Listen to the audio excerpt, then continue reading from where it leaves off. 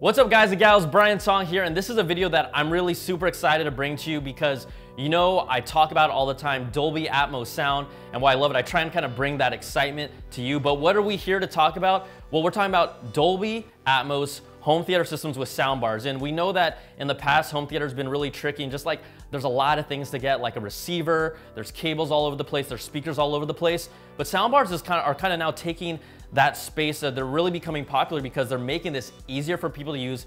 It's a cleaner setup. It can handle all of that. And when you talk about Dolby Atmos sound, this is, audio from the theaters that you're used to, bringing it home. It comes from the front, from the back, over the top, and really just envelopes you. So that's what we're here to do, to find out what is the best Dolby Atmos soundbar home theater system. We see all the specs, but really the proof is in the pudding. So we're gonna have people like you tell us what sounds the best. Now, I just want to hit you up with a couple quick basics for those of you that are getting into this for the first time. We're going to call it like our home theater crash course.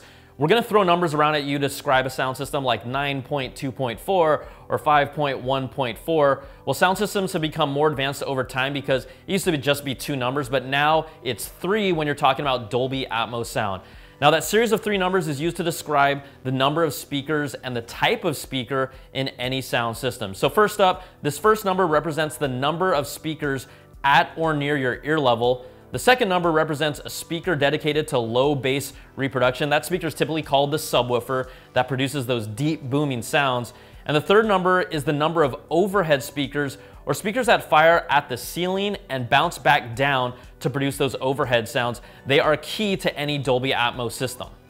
Now, you've heard me talk about Dolby Atmos sound. That's really what we're focusing on here, and kind of give you a breakdown of that. It comes down to several elements to make this all happen. So the first thing you have to do is actually have a movie or a video with the Dolby Atmos track on that. Not every movie does. That's one piece of this puzzle. Then you have to have a receiver that can interpret and play back Dolby Atmos. So that's the second part of it. And then the third is obviously a home theater system with speakers to translate all that and then bring that to your ears.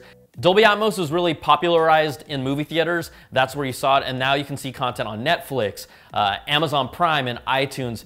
That's really how it's become visible to the mainstream consumer, but people really don't know what it is. But Dolby Atmos sound is really able to specifically place a sound, whether it's next to you, above you, moving over you. Think of like a helicopter flying over or a car crash in the corner. It has this really organic, specific feel to it. Now, I had to do my research, and I really did all the hunting I could to find 4 of the best Dolby Atmos soundbars for you. So look, here are the contenders coming up. This is our fatal 4-way of Dolby Atmos soundbars. Whoop-ah! First up is the Vizio SB46 514 F6. Can you tell these things have easy names? It's a 5.1.4 sound system that supports Dolby Atmos, but no DTSX. It says a virtual DTSX instead. It has a total of 8 speakers in the soundbar. One of them is a 10-inch subwoofer, and there's 4K HDR and Dolby Vision pass-through with a built-in Google Assistant. This system retails for $999. Next up, the Nakamichi Shockwafe Ultra 9.2.4 SSE soundbar. It's a 9.24 home theater sound system, and it supports Dolby Atmos and DTSX. It has a total of 8 speakers in the soundbar. 2 of them are 10-inch wireless subwoofers and 4K HDR and Dolby Vision pass-through as well. Now, there's no audio system, but this package retails for $1299. Our third combatant, the Sony HTST 5000. Now, this is a 7.1.2 system with support for Dolby Atmos and DTSX. It has a total of 9 speaker drivers in the soundbar with an 8-inch subwoofer, 4K HDR pass-through, and the Google Assistant. This one retails for $1499. And last but not least, a new contender to the party, the Samsung Q90R. This is a 7.1.4 system with support for both Dolby Atmos and DTSX. It has a total of 8 speaker drivers, an 8-inch subwoofer, 4K HDR pass-through, and comes with Amazon's Alexa built-in. This package retails for $1699. Now, I partnered up with Nakamichi to host this special event here. Really think about it as, fans that love tech doing, instead of just Coke versus Pepsi, this is all about soundbars. And honestly, I gotta give Nakamichi all the props because I was only gonna do this if this was a fair and square kind of comparison, and they felt so confident in their product that they're like, hey, we're gonna stack this up against 3 other soundbars. One of them just came out. We haven't even heard what it sounds like, and really be confident in the product and allow us to have people just really hear this for themselves and decide which one is the best soundbar system. All right, to be fully transparent, this is the conditions of the test that we're putting out there. We're having all these soundbars in the same exact room. The loudness level, we're going up to 85 decibels. This is really the standard for audio mixing, so that has been calibrated on all the soundbars. All soundbars are also using their latest firmware versions, and they're using the same HDMI 2.0 cables. We're also using the LG UBK90 4K Blu-ray player for 3 of the soundbars. Now the Vizio is getting the Sony X800M2 4K Blu-ray player because its ARC pass-through can be a little finicky. All right, the content that we're gonna use here for our Dolby Atmos soundbar comparison is the official Dolby Atmos disc. It's a demo that has a variety of different samples. So we're gonna start off with Amaze. This is more of an environmental demo that you can check out. The second one will be Mad Max Fury Road. We know how all this action happens around you and in it. And then the third one is gonna be Unbroken. This really brings dialogue to the forefront while having action in the background, so you kind of get a good balance of the mix of those two. And the fourth piece of content here, we're gonna do video games. Not everything is encoded in Dolby Atmos, so 5.1 surround sound is more common than anything. We're gonna throw at you Battlefield 4. This game is really known for its sound design.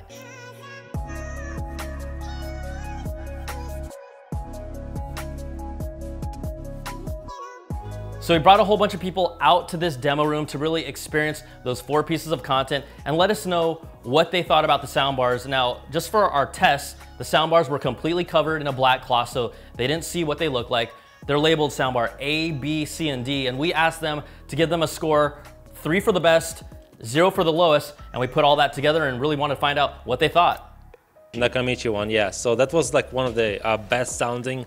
We went through multiple different variations of it, and I figured out that the sound felt very surround. So for D, like at the beginning I had like a second place for the first test, but then afterwards like just the voices were so crisp and like they weren't overwhelmed by the background noise. Like you could still hear the voices, but you still had a really deep and like spacious background sound of everything. Kind of the same thing, and then I knew I was sitting next to a speaker, and then during the Mad Max clip, I could hear the cars like come up behind me, and it felt like I was standing on that hill. Personally, it was B. I believe that was the Samsung soundbar, and I felt like really immersed whenever I like listened to anything it played.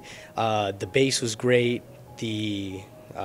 Like the overall loudness of it was good. The clarity was good. I guess mine was like tied between like the Samsung and the Nakamichi. I think D was a little bit overpowering for me. That bass and everything was very impressive, but I think it kind of got mingled with other stuff.